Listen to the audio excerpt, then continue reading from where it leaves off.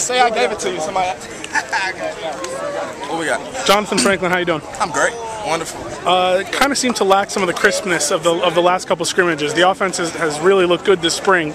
Was anything lacking today, you think? We just got to score touchdowns. We scored, what, 1 touchdown? That's not acceptable. You know, we just got to come out tomorrow on Monday, watch the film, and get better and correct our mistakes. Talk about your own progress. How many strides, or how much have you noticed your own gains since the end of the season?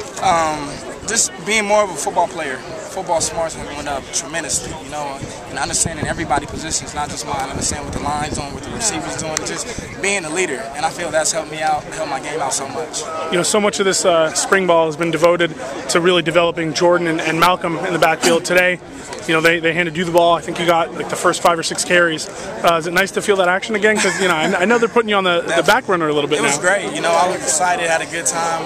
It's always great to go out there and run with the boys, have a good time. I was excited. Have you been keeping up with Raheem?